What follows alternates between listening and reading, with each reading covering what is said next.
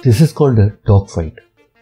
It's an aerial battle between fighter aircrafts conducted at a close range. During a dogfight, individual skill of a pilot to maneuver the aircraft makes the difference. Split-second decisions had to be made. Any camouflage helps, but fighters need to be sleek and maneuverable, so design solutions likewise have to be subdued.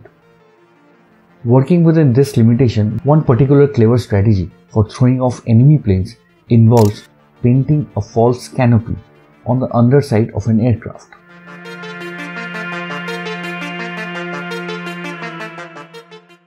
The transparent cockpit enclosure on the top of a plane is visually mimicked and painted on its underside.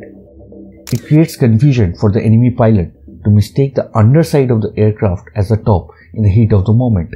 This is A-10 Thunderbolt aircraft. Underneath we can see the false canopy painted, but in a combat situation it is very difficult to judge the top or underside of this aircraft. Camouflage in warfare is happening since a long time. This is USS West Mohammed in dazzle camouflage in World War I. In World War II, Churchill armored recovery vehicle had no room for an actual gun, but was fitted with a dummy weapon, imitating the armed version of the same tank to give some protection. Like many camouflaging strategies, this design approach borrows from precedents found in nature. This is called auto-mimicry. Auto-mimicry involves self-imitation, unlike other camouflage which involves blending with the surroundings. For example, this is four-eyed butterfly fish mimicking its own eyes, which are camouflaged with a disruptive eye mask deflecting attacks from vulnerable head.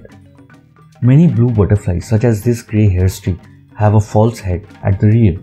Some species of owl shows false eye spots behind head.